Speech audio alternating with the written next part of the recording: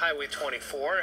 Steve and I have been talking about the fog a lot, and earlier this morning there was definitely a lot foggier, and the traffic has shifted to 24. It's pretty slow here, as you can see, driving over to Orinda and eventually into that Caldecott Tunnel.